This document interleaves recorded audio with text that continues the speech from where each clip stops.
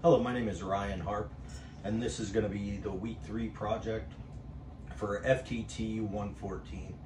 In this week's project, we're going to be using the Kydex mold press that we built last week to actually press a Kydex holster.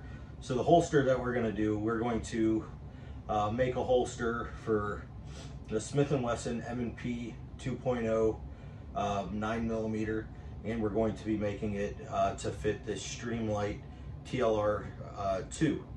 So what we're going to do to use this, or to get this ready, is we've got some large tongue depressors, popsicle sticks, some cut up wood that we have that we're going to use to build the mold around the gun so we're able to get it in and out of the holster.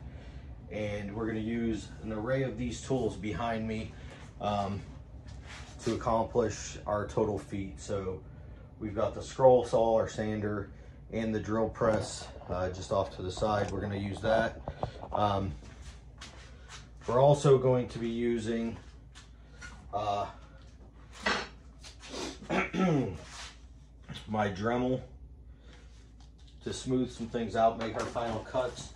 And what we're going to be basing our design off of is this Kydex holster that I've had for a few years. It's kind of lost its fit. This one is for the M&P 1.0, but we're going to go ahead and we're going to modify essentially this same design to fit the 2.0. So in this, they use a combination of eyelets, screws, belt loops. It looks like they heated it after they molded it to bend it over to the side. We're going to base our design off of this, so our rough sketch is going to be this. We're going to use this for all of our measurements, taking into account the bends that we're going to have. We're going to heat the Kydex in an oven down there, and we're going to do the two-piece mold for our retention device.